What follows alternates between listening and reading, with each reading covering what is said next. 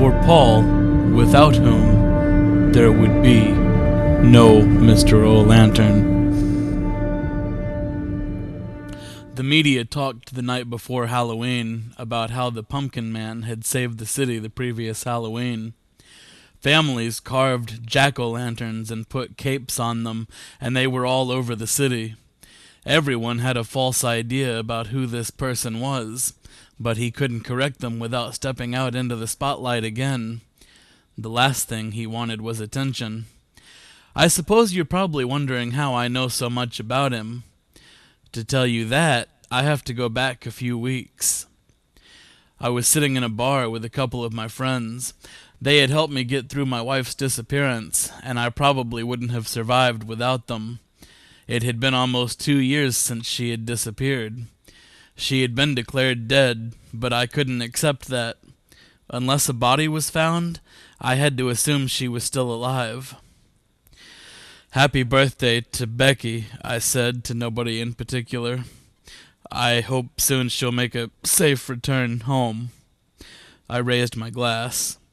Eddie and Gary raised their glasses as well, but they both stared down at the floor as they did so. They knew that September had been a rough month for me. "Happy birthday, Becky," Gary repeated. Then there was an uncomfortable silence. "I appreciate everything that you both have done for me," I told them. I know I haven't been easy to be around the last couple of years." "Tell us when you're sober," Eddie said and grinned. "It doesn't mean anything when you're intoxicated." "Intoxicated?" Gary questioned. "You're intoxicated too, Edman." Gary then looked at me and said, "Listen, Jack, I don't think it's a coincidence that the Pumpkin Man showed up right after your wife disappeared. I think he's connected somehow." "Gary," I tried to sound serious, but there was a laugh in my voice. "No conspiracy theories tonight." "You got it, boss." The next morning, I woke up with an awful headache. I stumbled out of my bed and hobbled my way to the bathroom, where I opened up the medicine cabinet. I pulled out a bottle of Tylenol and swallowed 4 pills with water from the sink. As I put the bottle back in the cabinet, I knocked down a makeup kit that belonged to Becky. I had refused to remove any of her things from the house, because I wanted everything to be ready when she came home. The kit busted on the floor, and I saw a crumpled piece of paper that didn't look like it belonged. My head throbbed as I bent down to pick up the paper. "Vince Pretius" was written on the paper. I stared at it for a long time. Who was Vince Pretius? Why did Becky have his name written down and hidden in a makeup kit? Could he have had something to do with her disappearance? I stuck the paper in my pocket and hobbled back to the closet. I threw on a t-shirt and a pair of jeans, then stumbled toward the kitchen and put on a pot of coffee. My laptop was on the kitchen counter. I opened it and Googled the name Vince Pretius. Only one result came up, and it was a teenager in Oregon. That was a dead end, as Becky wouldn't have any way of being connected to a teenager in Oregon. Where had that name come from? I poured myself a cup of coffee and started to drink it. The Tylenol had started to kick in, and my head wasn't throbbing quite so bad. Part of the previous night's conversation started to come back to me, and I worried about something Gary had said. It wasn't the first time Gary had suggested that the Pumpkin Man had done something to Becky. I knew that was impossible. I would never do anything like that to my beautiful wife. The Pumpkin Man had only been seen publicly once, but the whole city remembered it. They all talked about whether the Pumpkin Man would come back this Halloween. They thought I was a hero. I wasn't. I was just a man desperately trying to find his wife. It was shortly before the Pumpkin Man's first appearance that I remember having odd abilities for the first time. I don't remember how I got them, but I remember displaying them for everyone Halloween night. The most significant of my abilities was being able to communicate with spirits of those who had passed from this life.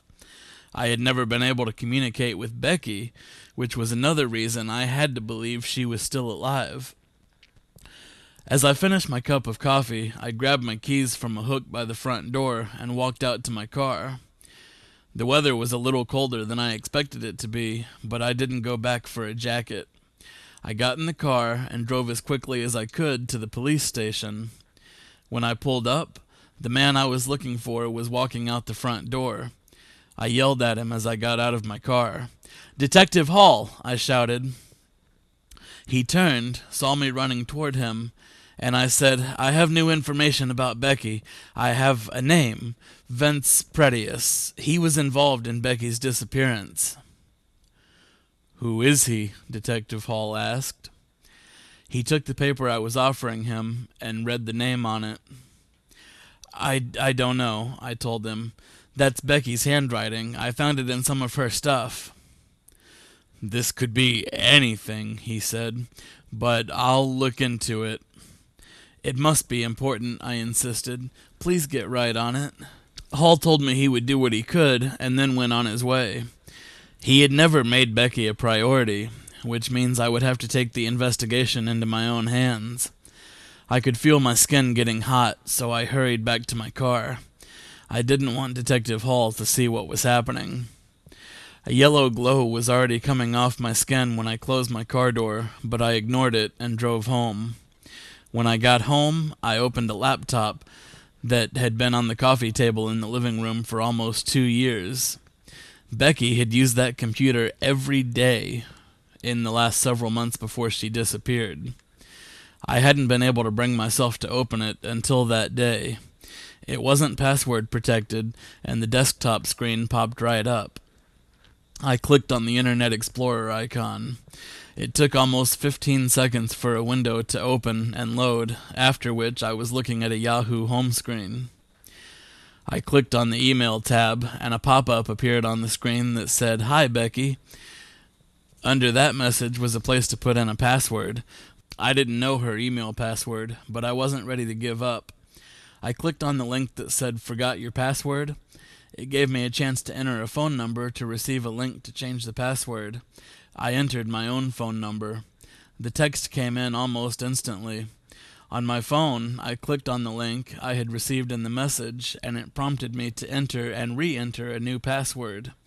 I did, and I was taken to a login successful page. I then entered the new password on the computer, and it took me to Becky's email. I clicked on the text box labeled Search Messages and typed in the name I had found. One conversation came up, and I clicked on it. "I know Jack 14. I found a name, Vince Pretius. I think he's the one. Chocolate Rose 12. Have you met him? I know Jack 14. Not in person, meeting today. Chocolate Rose 12. Good luck. I know Jack 14. Thanks." I couldn't believe what I was reading. My wife had been having an affair when she disappeared. Vince Pretius must have done something to her. Maybe she didn't tell him she was married, and he killed her when he found out. That scenario ran through my mind, but I forced myself to believe she was alive. There still wasn't a body. I still loved her, even if she had an affair. I still had to make sure she was safe. I picked up my phone again and dialed the number. The man I was calling was a computer genius and would probably be able to dig up information I wasn't able to find. He answered on the third ring. "Jack, what's up?" He sounded unusually cheerful. That wasn't like him. "I need a favor, Mike," I told him. "You name it, man," he assured me. "I am here to serve. What you need?" "I'm going to give you a name," I said. "I want you to find out everything you can. He would have lived close to here 2 years ago, and his name is Vince Pretius." "What else?" "That's all I have, Mike." I knew it was insufficient. "It ain't much to go on, Jack," he told me. "But I got you. I'll let you know when I have more information." "Thank you so much," I said, and hung up the phone. At the soonest, it would be a few hours before he had any leads, which left me to dwell on the fact that Becky was having an affair. I could feel my skin getting hot again, as it did when I was angry or frustrated, and a yellow glow started coming off of it. I didn't resist it this time, but instead just let it happen. My hair faded slowly to orange, and I ran to my bedroom to grab my Pumpkin Man clothes. I had vowed that the Pumpkin Man wouldn't make another public appearance after last year, but I now knew the police wouldn't do any good in this investigation. It was time for the Pumpkin Man to investigate. Along with the change in my appearance, my other abilities began displaying themselves. I needed to get in contact with someone I knew had passed, someone I hadn't talked to in a long time. Once I was in my Pumpkin Man suit, I closed my eyes and focused on reaching the afterlife. I began to hear the sounds of thousands of voices overlapping, and it took several seconds before a bespectacled woman's face appeared and said, "Welcome to Mortem House. My name is Susan. What can I do for you?" "Susan," I said, "it's Jack Geist. You haven't found anything out about Becky Geist, have you?" "I haven't seen you in some time, Mr. Geist," she said, and her tone lightened.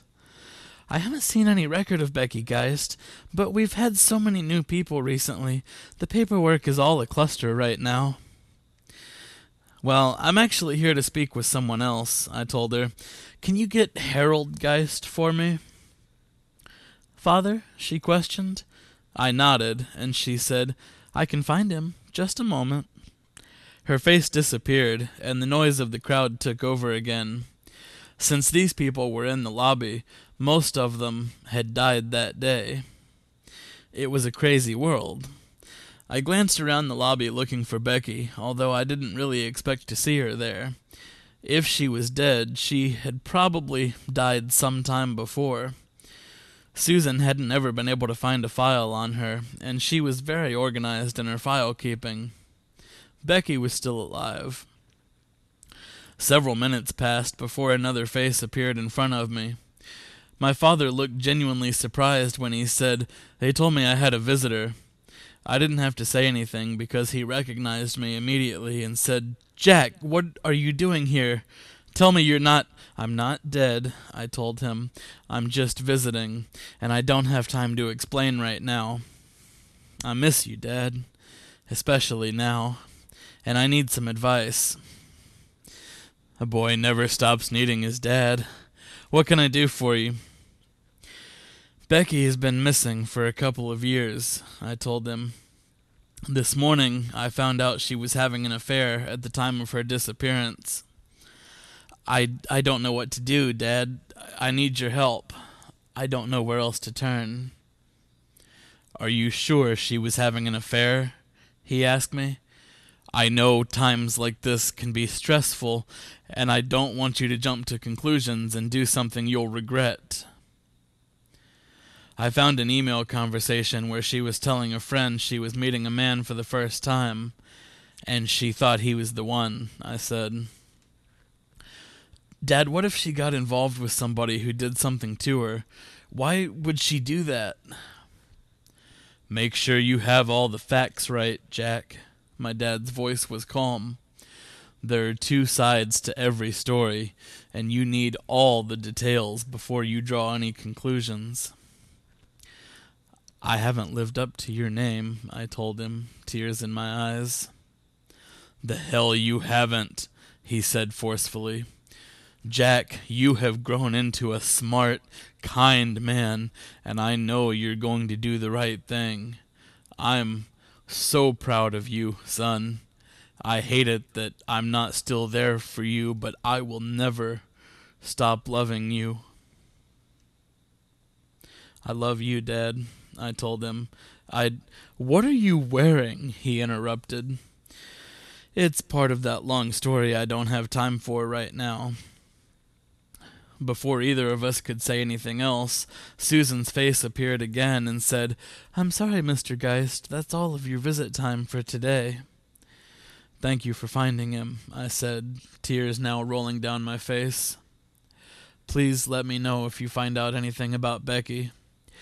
I opened my eyes and I was back in my bedroom. Crying had caused my vision to become blurry, but I could see that the glow was fading from my skin. I walked out the front door and began floating into the air. Flying was the ability that it took the longest to get used to. It's scary being that far up in the air with nothing between you and the ground. I flew over the city, knowing that as I did, people were pointing and taking pictures from the ground. They would be excited because they were seeing the Pumpkin Man again. I didn't care anymore. Everything I had ever known had collapsed, and I had to find some sort of shelter from the information I had just discovered. I flew to the lake where I had taken Becky on our first date. I had known that night that I wanted to marry her. I landed at the spot where I had kissed her for the first time. I stared out at my reflection in the water. My slicked back hair was orange, my shirt was orange with black sleeves, and a pumpkin face was on the front of it. A maroon cape blew in the wind behind me. For better or worse, I was the Pumpkin Man now. As I stood beside the lake, mental video of my first date with Becky played in my mind. I saw every last detail, just as it had happened that night all those years ago. Where was she now? Had she ever really loved me? With every day that passed, it seemed less likely that I would ever have answers to those questions. My phone rang, and I pulled it from my pocket. Mike's number showed up on the caller ID. I didn't expect him to get back to me so fast. I hit the green phone button and said, "What's up, Mike?" "Got some info on you, Mr. Pretius," he informed me. "I think you better come out here and look at it, though, bro. I don't want to go over all this on the phone, if that's cool." "I'm on my way," I told him, and I hung up the phone. I jumped into the air from where I was standing by the lake and flew to Mike's house. I was there in a few minutes, but realized I couldn't knock on Mike's door as the Pumpkin Man. I flew back to my house to grab some different clothes, threw them in a bag, and flew back to Mike's. I went into his storage shed in the backyard to change clothes, then went back around and knocked on his front door. "How'd you get here so quick, dude?" he asked when he opened the front door. "Never mind, better just come on in. We got a lot to talk about."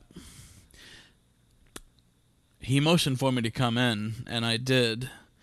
I sat down on the couch, and he said, "Vince Pretius is dead. Has been for about 10 years. I did find out that before he died, he owned a house on the edge of town. His family sold it to a man named Hank Tillman right after he died." "Can you find out anything about Hank Tillman?" I asked. He looked at me like he was disappointed. "I got you, man," he said. "Hank Tillman is still living in that house. He's unemployed, but seems to be independently wealthy. Spends a lot of money despite not bringing anything in. I can't, however, find any record of Hank Tillman before he moved into the Pretius house." "I'm going to pay Mr. Tillman a visit," I said, mostly to myself. "I don't think you should do that, man," he told me. "Could be dangerous. You ought to tell the police what you know and let them do their job." "The police are not doing their job," I informed him. "They've given up on Becky. I've got to find her by myself. I've got to know if she's still alive, what happened to her, and if Hank Tillman is somehow responsible. Becky went looking for Vince Pretius, and I need to know why. Thank you for everything, Mike. I'll let you know when I know something." "You better, Jack," he told me. "You better."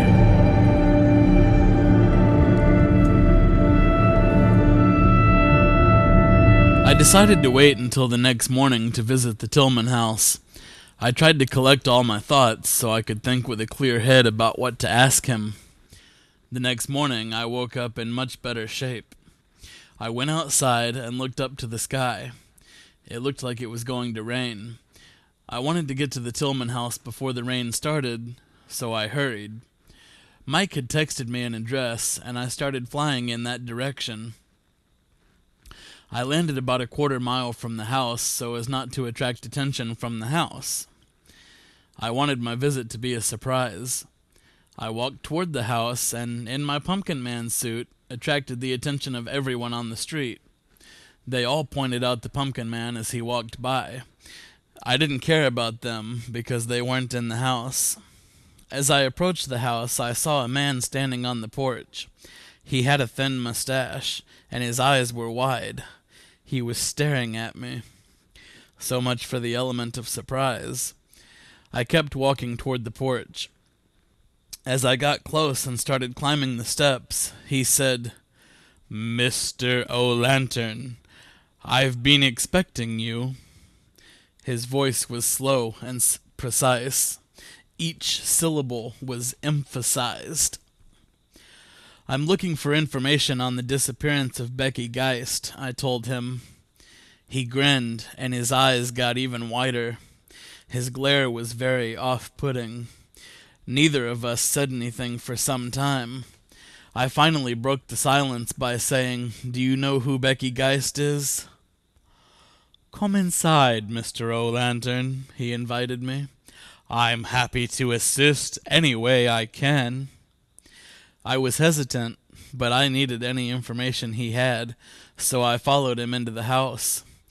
The walls seemed to be freshly painted, and the carpet was new, but the furniture was all old and torn up. A stone gargoyle in the corner clashed with everything else in the room. The man with the creepy eyes motioned for me to sit down on a moth-eaten couch, and I did. "Are you Hank Tillman?" I asked him. "Yes," he replied, "and no." I waited for an explanation, but instead I got more awkward silence. After several minutes, he finally said, "For the last decade, I have used the name Hank Tillman. My real name, my given name, is Vince Pretius." "But you already knew that, didn't you, Mr. O'Lantern?" "I suspected," I confirmed. "You slept with my wife, didn't you?" He shook his head, and his eyes widened again. "I know she was going to meet you before she disappeared." "I don't think I have anything more to say," Vince announced. "Boys," seeming to come from nowhere, 4 men in dark masks were surrounding me and pinned me to the floor. I tried to fight back, but there was too many of them.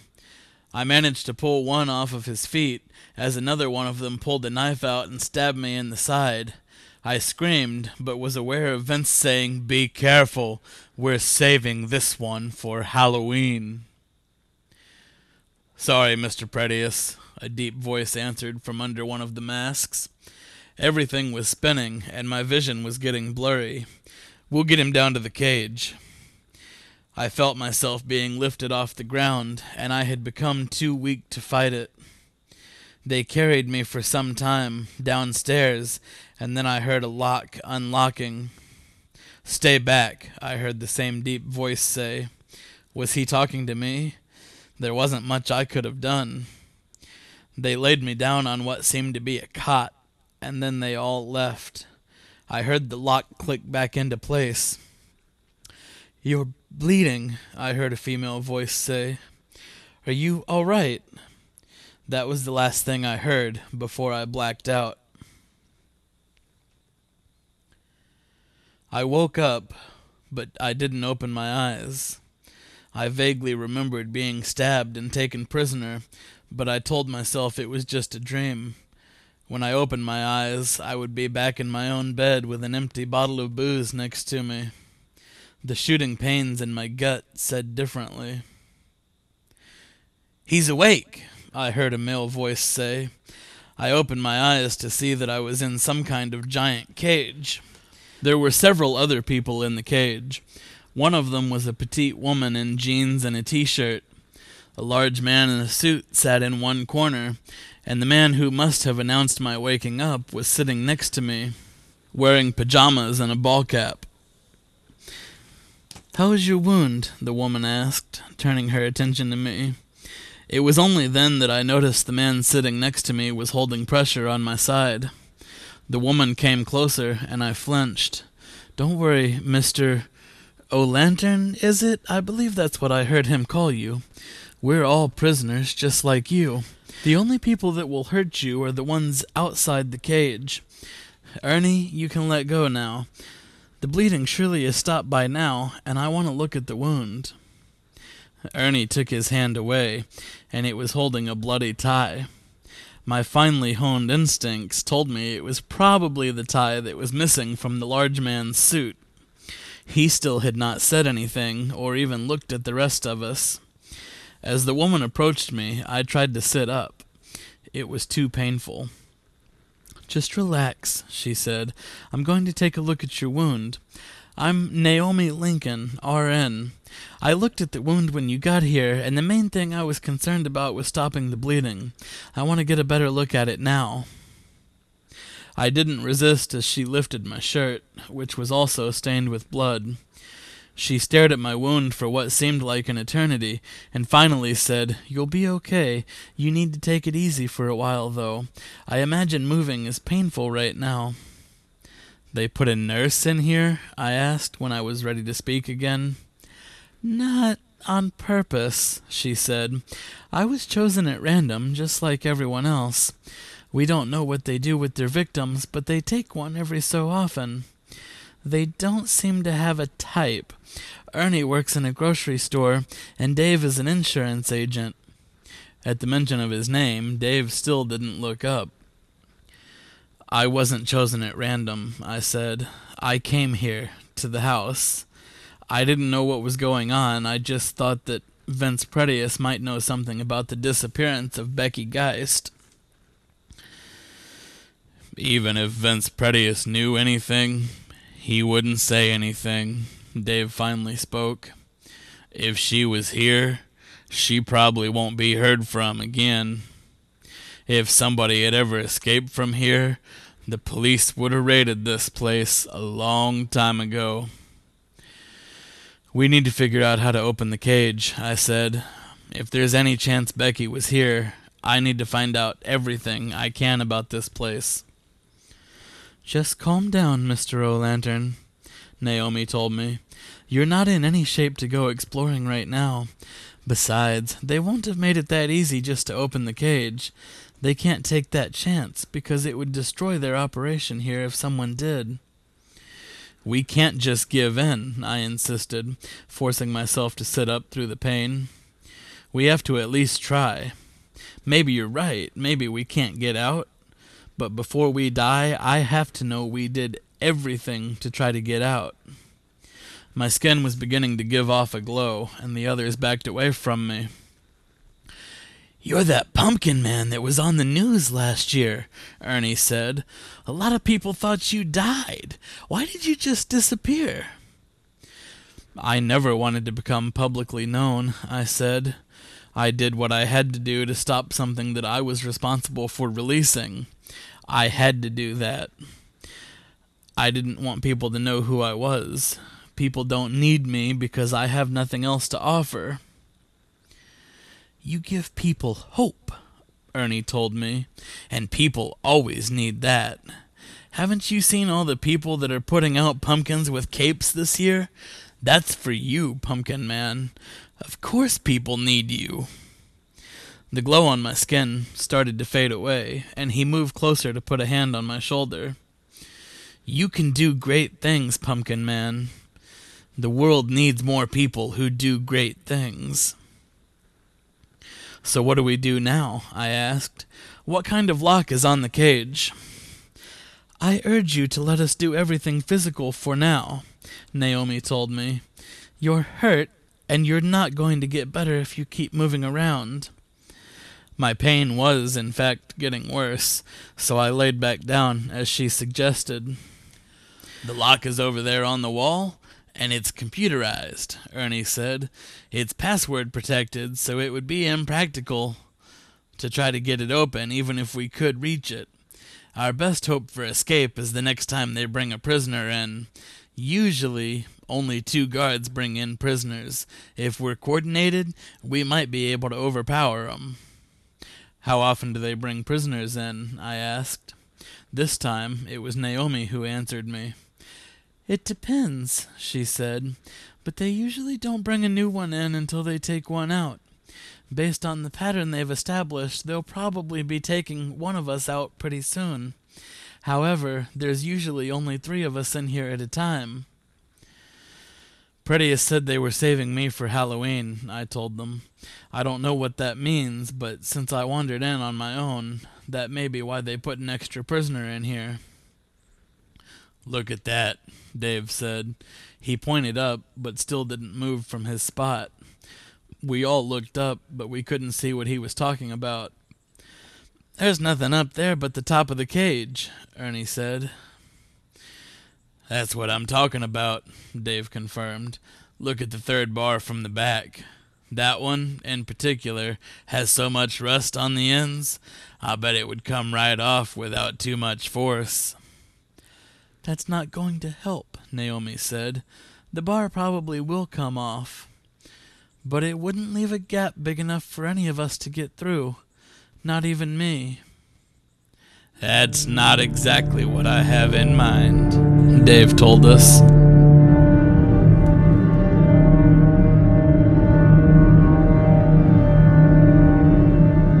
The next morning, we heard footsteps coming toward the cage.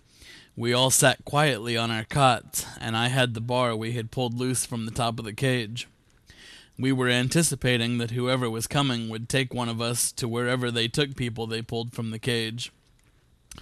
The footsteps drew nearer until they were right outside the doorway.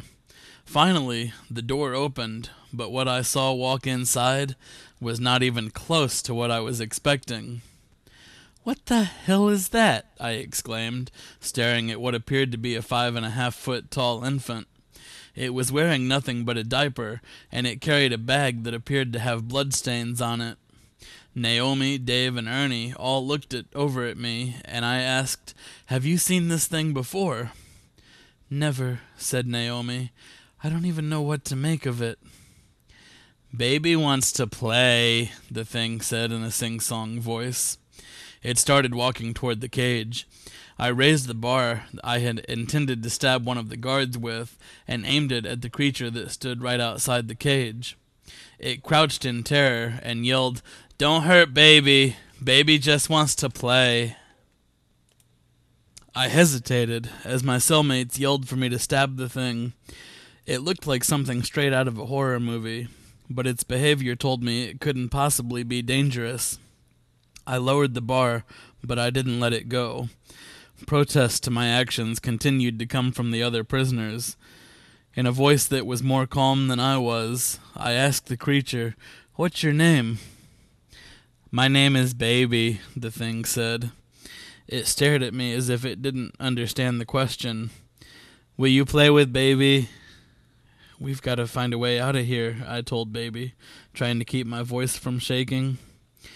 "What are you doing, Pumpkin Man?" Ernie hissed at me.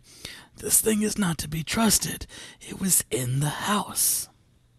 "Just relax," I whispered to Ernie. "I don't think it's dangerous." Turning back to Baby, I said, "Do you know how to open the cage, Baby?" "Of course," Baby said. "If you want to play with Baby, you'll have to come out of the cage." As if he seemed to notice for the first time, he pointed at my chest and said, "You have a pumpkin on your shirt. That's funny."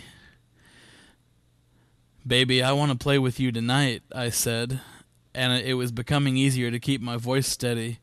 He couldn't be dangerous because despite his abnormally large body, he acted like a toddler as well as looked like one. "I want to play hide and seek, but we have to wait until everyone else goes to bed." "I'll come back when the grown-ups are asleep, Mr. Pumpkin," Baby told me, and skipped away. The 4 of us that were still in the room all looked around at one another, waiting for one of us to say what we were all thinking. Finally, one of us did. "What the hell was that?" Dave asked. We all sat in silence for a long time. Ernie buried his face in his hands, and Naomi just stared in stunned silence. I was too confused to process what had just happened. Dave continued, "I've never seen anything like that, but whatever it is, it isn't natural." A few minutes later, the guard we had been expecting walked through the door. He put his hands on the cage, grinned, and said, "Breakfast for 3 of you. One of you is coming with me." Who's coming with me? We all looked at each other, and I knew that none of the other 3 would volunteer. I made it my goal to make sure they got out of the house alive. "I'll go," I said, standing back up. "Not you, O Lantern," the guard told me. "It's not your time yet. How about the big one?" He pointed at Dave and said, "You, come with me." Dave didn't move, just sat on the side of his bunk. The guard opened the door and said, "Maybe you didn't hear me, big boy." He opened the cage and struck Dave in the back of the head with a gun.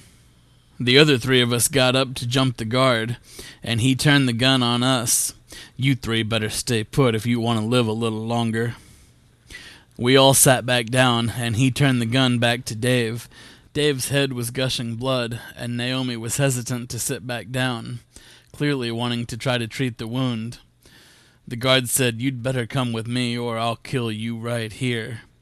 He hit Dave in the face this time, and Dave reluctantly got up to follow the guard from the cage. I felt powerless to do anything. I just watched as they both left, the gun now held to Dave's head. "Damn it!" I yelled as the guard locked the cage back. He left with Dave, and I turned to the other 2 prisoners and said, "When Baby comes back to let us out of the cage, you 2 need to stay here. You'll be safest here, and I'll look for Dave." "No way," Naomi interrupted. "We can't let you endanger yourself while we sit here and do nothing." "You have to," I told her.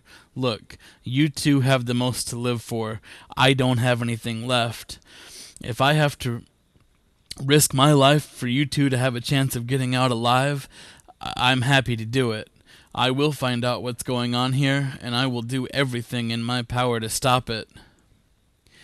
"I don't like this, Pumpkin Man," Ernie told me. "I know," I said, putting a hand on his shoulder, "but it's for the best. You're the one who told me I give people hope. Let me do that for you. Trust me, Ernie." He nodded, and I said, "I'll try to get back and let you know what I've found out. If it's at all possible, I'll have Dave with me, if he's still alive." "He'll still be alive," Naomi said. "He has to be." The day seemed to go on forever, and it passed mostly in silence. There was nothing anyone could say that would make what was going to happen tonight any easier for anyone. Finally, we heard Baby's footsteps approaching the door. He opened the door and said, "You ready to play hide-and-seek with Baby?" I nodded solemnly. "You hide first," Baby said, "and Baby will look for you." I was hoping he would let me hide first. Baby walked over to the cage and pulled a small device from his blood-stained bag. He held it up to the lock on the cage, and the cage door sprung open. "You don't need the passcode?" I asked. "Baby doesn't know the passcode," he said. "Baby has a clicker Baby can unlock the cage with." "I'll just go hide then," I said, and started toward the cage door. I looked around one last time at Naomi and Ernie, and they both looked really uneasy. I tried to reassure them everything would be okay, but it was difficult because I didn't believe it myself. I told Baby to give me 30 seconds, and then I walked from the cage.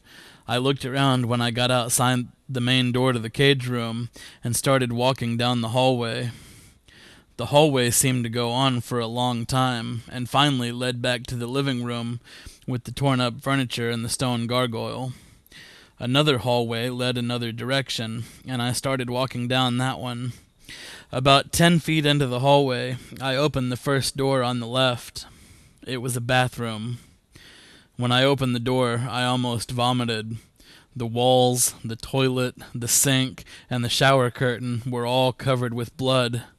The mirror was cracked, and the smell of rotting flesh filled the air. I slowly pulled back the shower curtain to reveal the bloody corpse of a young girl in the bathtub. At this, I did vomit all over the floor. I had to get out of this house, and I had to get Naomi and Ernie out too. I had to try to get Dave. There was fresh blood on the inside of the doorknob, and I had to fight the urge to vomit again when I touched it.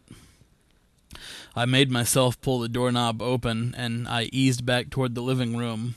I approached the front door and tried to turn the knob. It wouldn't turn, but there was no lock on it. I looked over to see that there was another computerized lock next to the main door. I wouldn't be able to get out without help from Baby. I walked back down the hallway and past the bathroom. As I got further from the living room, the light faded to almost complete darkness. I could barely see at all when I opened the second door in the hallway, which led me into a room full of torn-up dolls.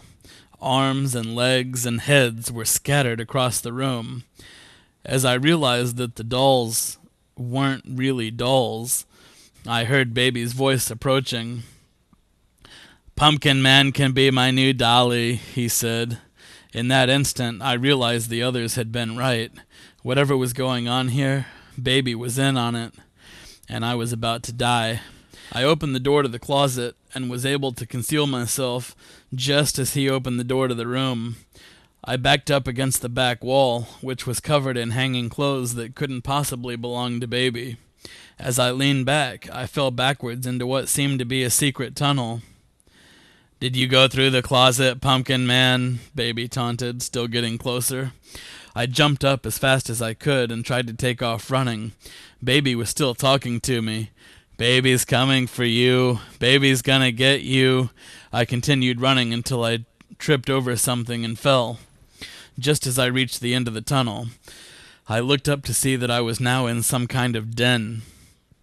A couch was along one wall, and a table sat along another. The table and the wall around it were covered in blood. There was so much blood in this house. I made it about halfway through the room before I thought I heard someone, or something, moving above me. I looked up, but I didn't see anything. On the other side of that room, a doorway led back to the living room. I ran from the living room back toward the cage. I had to try to get the others out of here. As I ran, I kicked something across the floor. I looked down to see that it was Baby's clicker. I picked it up as quickly as I could and kept running. When I made it back to the cage room, I had no idea how far behind me Baby was. I jumped into the cage and closed the door. I was confident I could open it again because I had the clicker now. When I turned away from the door, Naomi threw her arms around me in a tight embrace. "We thought you were going to be killed," she said. "You weren't wrong," I told her. "It turns out that if Pretius doesn't kill us, Baby will." I told her and Ernie about everything I had seen. I told them about the bloody bathroom and the corpse in the bathtub. I told them about the torn-up body parts scattered across one of the rooms. Lastly, I told them about how the front door had a computerized lock on it and that I had acquired Baby's clicker and should be able to open it. "What do we do about Dave?" Ernie asked. He was staring at his feet because he knew the answer before he asked the question. "There may not be anything we can do," I said. "He's probably already dead. As much as I hate this, we have to focus on getting ourselves out now. We can come back with police and hopefully figure out if Becky was here. We'll identify as many victims as we can. That's all we can do at this point." There was silence for a long time. "Do we go now?" Naomi finally asked. I had been waiting for that question, and I was ready with the answer. "There's no reason not to." I held up the clicker. The other two rallied around the door and waited for me to hold the clicker up to the computer lock. When I did, the cage popped open and we stepped outside. We need to be careful because we don't know where Baby is. By now, Pretius or any of his guards could also be awake. Do not wander from the group. If we stay together, I think we can make it to the front door. When we get there, I'll unlock it with the clicker." "You've seen more of this house than we have," Ernie said. "Lead the way." I peeked outside the door of the cage room and didn't see anyone coming. I motioned for the other two to follow and stepped through the doorway. We sneaked through the hall toward the living room, looking for eyes the whole time. The only ones we saw were on the stone gargoyle in the corner of the living room. "That gargoyle creeps me out," Naomi informed us. We walked toward the door, and I held the clicker toward the computerized lock. When I pressed the button this time, though, nothing happened. "What's the problem?" Ernie asked. He stared frantically at the clicker and at the door. "It's not unlocking this one," I said, as though that wasn't obvious to all three of us. "It must be programmed for that one lock. I don't know what to do now. Let's decide together. Do we go back to the cage and work on a new plan, or look for another way out now?" "We can't go back to the cage," Naomi said. "They want to kill us, and we know that. If we go back to the cage, we are allowing them more time to do that." "They'll kill us now if they catch us out of the cage," Ernie pointed out. "I think that's a chance we have to take," I said. "There's a lot of this house we haven't seen yet, and we need to check it out. Maybe there's another place we can get out from." I pointed down a hallway I hadn't been down and said, "Let's try this way." Naomi and Ernie followed me down the new hallway, and we opened the first door we came to. Behind the door was a glow that rendered me temporarily blind. As my vision came back into focus, I looked around to see that every wall in the room was covered in television screens. A pale girl stared into the screens with wide eyes, moving around the room to see each and every screen. "They've got the whole place covered," Ernie said, looking at the screens. The pale girl didn't even seem to notice that we were in the room, and she didn't react at all when Ernie spoke. I looked into the screens, and the first thing I noticed was the cage room where we had been kept. But then I realized every room in the house was being watched from several different angles. I cautiously looked at the pale girl, and then turned to Naomi and Ernie.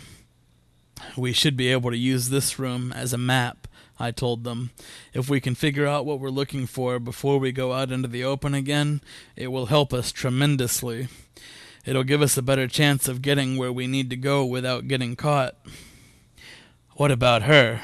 Ernie whispered. He pointed to the pale girl, and he looked almost terrified. "She appears to be too wrapped up in the security feeds to notice us," Naomi said. She looked at me for confirmation. "I agree," I confirmed. "It's possible that it's an act, as she prepares to strike. I say that because, as forced as she is on the screens, she would have known when we left the cage. However, I think that if she does start to strike, we should try to fight her. This is worth the risk, because all this surveillance could be a priceless tool as we try to escape." Ernie hesitated, but finally nodded. We started looking at the screens and assessing possible ways out of the house. I saw what must be the kitchen, and it was covered in blood, just as the bathroom had been. I checked to see if anything in the kitchen could be used as a way out. As I scanned the kitchen, something became clear that I probably should have figured out sooner. "I found Dave," Naomi yelled. "He's alive! I found Dave, and he's alive!" "Keep your voice down," I hissed at Naomi. "I believe that TV girl over here is completely hypnotized by these screens, but I don't want to wake anyone in the rest of the house. We have to go to the kitchen right now, and then you can tell me where Dave is." "Why do we have to go to the kitchen?" Ernie asked. "I may have found something as well. There's a room where they may be keeping personal belongings from people who have been killed here." "We have to go to the kitchen right now," I said to the pair of them. "Everything else can wait." "They're here," the pale girl called out, in a voice that sounded too loud for her small body. "The prisoners have escaped. They're in surveillance. Come get them." "Damn it," I exclaimed. Footsteps started becoming audible as the pale girl kept yelling, "We've got to run. Follow me." I ran room, and 2 guards were coming from the direction we had come from. I ran in the other direction, with Ernie and Naomi following me. The guards were gaining on us, and I yelled for Naomi and Ernie to go on. I slowed down to use myself as bait for the other 2 to escape. They didn't. "We're not going to sacrifice you, Pumpkin Man," Ernie called as he and Naomi turned around to join me. My skin began to glow, and I tried to hover into the air. As I did, one of the guards grabbed my cape and was pulled into the air with me. I couldn't maintain the hover with my cape choking me, and we both crashed to the ground. Meanwhile, Naomi and Ernie were struggling with the other guard. As we crashed to the ground, I tried to kick my guard in the face. He grabbed my foot and twisted it. I felt the bone crack, and pain shot through my leg. A gunshot rang in my ears, and I looked around to see where it came from. As I did, another shot was fired from the gun that was now in Ernie's hands. Both guards were dead. I tried to stand, but it was almost impossible with the throbbing pain in my ankle. Naomi knelt down beside me and started inspecting my foot. My whole body cringed in pain as she forced my shoe off of my foot. "We don't have much time here," I said, when I was able to speak in a calm tone again. "There will be more on the way. If you 2 are able to keep running, I should be able to fly. We can't stop here." "Once we get somewhere we can stop for a bit, I've got to take a closer look at that foot," Naomi said. Ernie tucked the gun he had acquired into his pocket and approached us. Naomi said, "If you feel like we need to get to the kitchen, we need to do that quickly. Then we've got to get to Dave." I managed to get into the air, and my foot throbbed. I flew slowly toward the kitchen, and the other 2 trailed behind me. As we arrived in the kitchen, what I was afraid of was quickly confirmed. A pan on the stove sat on a burner, holding several fingers. I opened the freezer to find several full arms and legs, and at least 9 heads were thrown into a box in the corner. A corpse on the counter had been cut open, and most of the organs had been removed. Everything was covered in blood. "They're cannibals," Ernie whispered. He was the only one who spoke for a while. We all looked around the room, trying to take in what we were looking at. Naomi vomited when she saw the severed heads, and it was all I could do to suppress my urge to vomit yet again. Footsteps approached, and Ernie said, "We gotta get out of here. Let's get back to the cage." At that point, I finally agreed that we needed to go back to the cage. We needed to plan better before we could decide what to do next. I flew toward the door, and my broken foot hit a stack of pots and pans, knocking it to the ground. I screamed, and the falling cookware caused a series of loud crashes. "Someone is in my kitchen," we heard a gravelly voice yell, and the footsteps became more rapid. Adrenaline took over my body when I fell to the floor, and the pain in my foot temporarily vanished as I got up and started running with the other 2. We didn't actually see anyone else before we got back to the cage, and we jumped in and closed the door. As I collapsed onto my cot, the pain in my foot became unbearable. "You should have stayed in the air," Naomi told me, approaching to examine my foot. "I didn't have time to think," I told her, irritated that I was having to explain myself. "I acted out of instinct." "You may have to have surgery on that foot," she said, as if she hadn't even heard me. "At the very least, we've got to get you to a hospital. You need medical attention that I can't provide here under these conditions." "I don't care if I lose my damn foot," I yelled at her. "Right now, I'm much more concerned with staying alive. The people that live here literally eat humans. You did notice that, right?" She backed away from me and threw her hands in the air. "I'm only trying to help you, Mr. O'Lantern. Maybe you don't feel like you need help from mere mortals, but it doesn't look like you're doing so hot on your own." "Stop it, both of you," Ernie interrupted. It was the first thing he had said since we got back to the cage. "If any of us are going to have a chance to survive, we cannot argue amongst one another.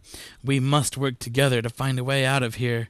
Don't let a series of unfortunate events get the best of you."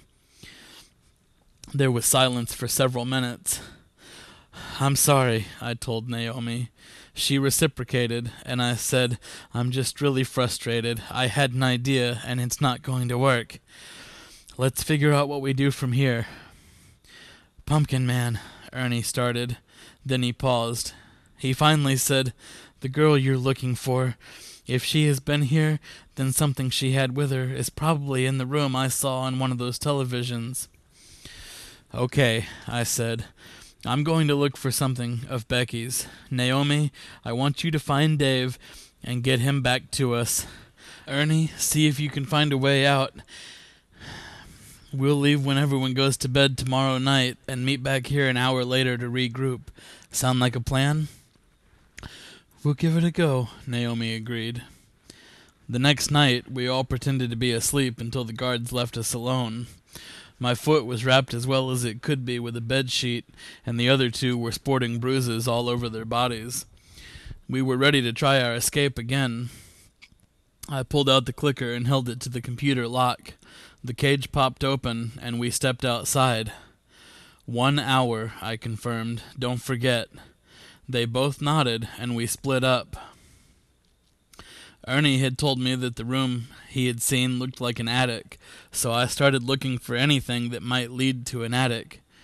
The house was quieter than I expected. I thought there would be more guards on duty all night after the fiasco that had happened the night before.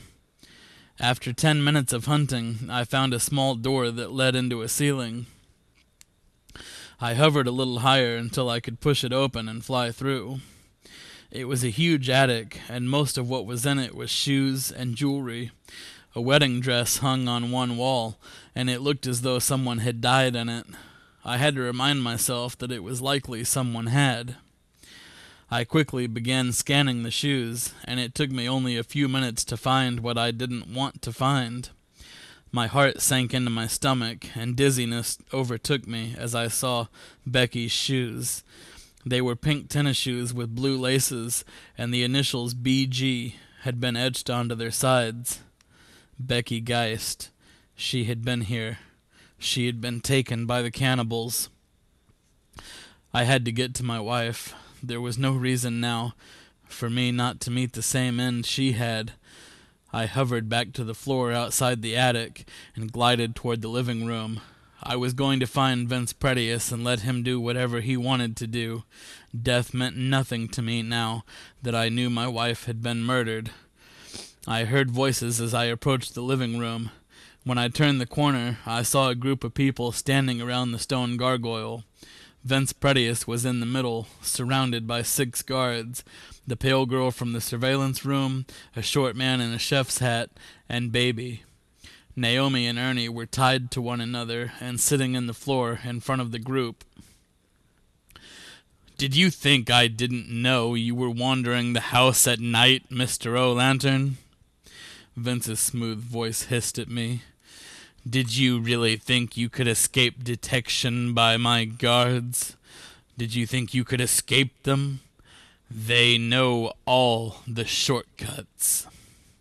Let them go, I demanded with every bit of strength I had left. I'll take their place. Pretius laughed. Upon your arrival, he told me, I knew that you would try to play the hero. But there's not a damn thing you can do to save them. I saw Ernie shiver, and tears fell from Naomi's eyes. Fine, I said. I'm not worried about what happens now. Maybe a few days ago I would have tried to play the hero.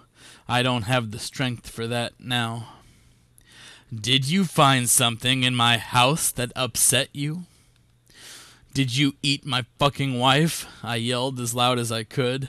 All of the anger that had been building inside me erupted at that moment. Everyone in the room shook with surprise as the sound of my voice escalated more than even I had expected. I waited for him to deny it.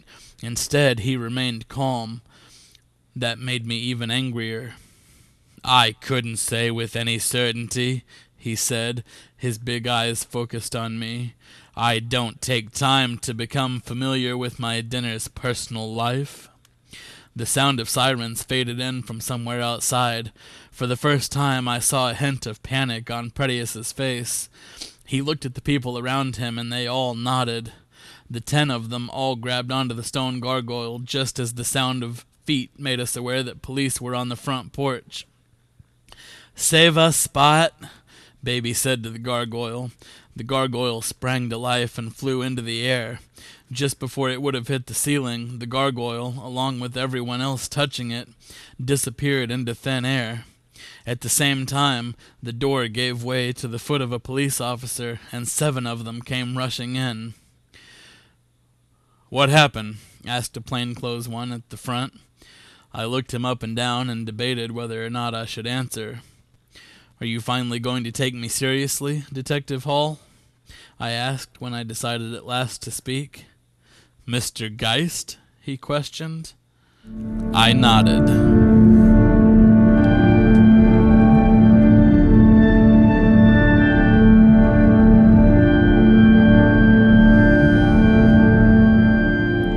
We all gave statements to the police about how we had been kidnapped, tortured, and how the people in the house were cannibals. We told them about Dave, who was still missing after a search of the property. A statewide search started for Vince Pretius and his crew, and I did a lot of thinking about what Becky would have wanted. That's why after I received medical attention for my foot, I would be in a wheelchair for the foreseeable future, I decided it was time for the Pumpkin Man to tell his story to the world. "He saved our lives a year ago," news anchor Christina Wilson told the camera in front of her. "Most recently, he found his own life in immediate danger. He's here now to tell us the story." The camera panned to include me in the shot, and Christina said, "First of all, we've seen you, but you've never really made yourself known, so the city took to calling you Pumpkin Man. What is your name, though?" "That's a complicated question," I said. "I've been called many names. Pumpkin Man, Captain Pumpkin, the Flying Orange. But to me, none of these really seem to fit. I believe our enemies shape us just as much as our loved ones, and so I felt like it was only appropriate to take on a name that was originally intended as a slur. I believe it shows strength and character, and those are 2 things I want to pass on to this city, because just like all of you, I am strong, I am brave. My name? I am Mr. O'Lantern." From behind the camera, a faceless voice called, "The feed has just been cut. We're not live. Somebody figure out what's going on." 2 police officers entered the room and walked directly to me. "That's very moving," one of the officers told me. "I fell for every word. You're under arrest, Mr. O'Lantern." To be continued.